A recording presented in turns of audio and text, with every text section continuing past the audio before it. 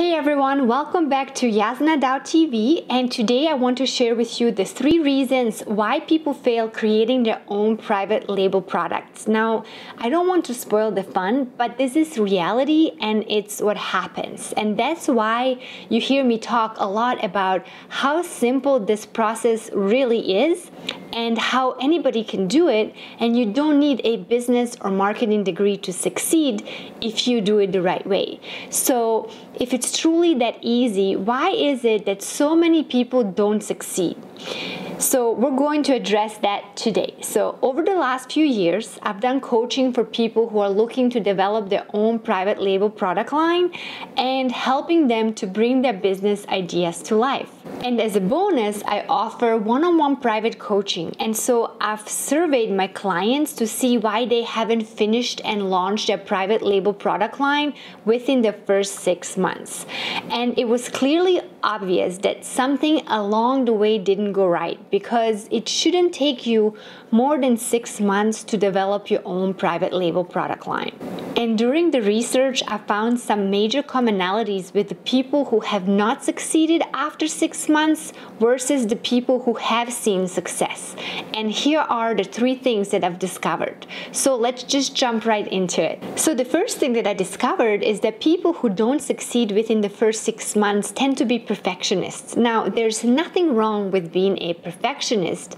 It actually can be a really good thing if it's at the right time. And it's great because you're really detailed at whatever you do and you're always giving it your all. But at the same time, you need to be able to take action and make decisions fast. If you're spending a whole month to design your product label and then you decide to change it, making sure everything's perfect, and then you keep editing it and redoing it, then you're spending too much time on it. That's great that you're so detailed and that you've had high standards. That's awesome, and there's time for that. But when it comes to business, what's even more important and what's going to get you further is taking action and just being quick about getting things done. Because there's a lot of competition in this business and they're going to get ahead of you if you're not moving fast. Another common thing that I see people do is that they research too much and they get overwhelmed with information, and it almost paralyzes them to take action. They start to overanalyze every single detail and try to find the best information.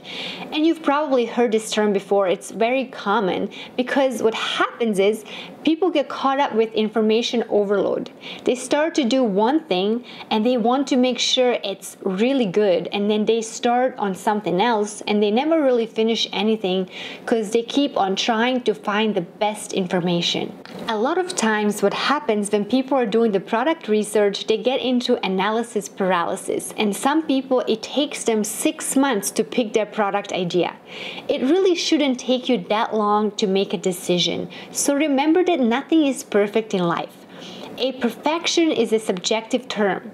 Perfection is really in the eye of the beholder, and so there's no such a thing as a perfect product line, and there's no such a thing like the perfect packaging or the perfect branding. Some people will love your brand and some never will. And that's okay too. So just do your best and always put out your best and learn to make decisions quickly. All right? So those are my 3 reasons I discovered why people fail developing their own product line. Number 1 is just being a perfectionist. Number 2 is information overload by researching too much. And number 3 is not taking action and not making decisions quickly. It's not the fundamental techniques. This is the misconception. People think that, oh, maybe it's the logistics, maybe it's because they didn't go to college, or maybe it's because they don't have the experience. But it's never that. That stuff is the easy part. It's the you and your mindset.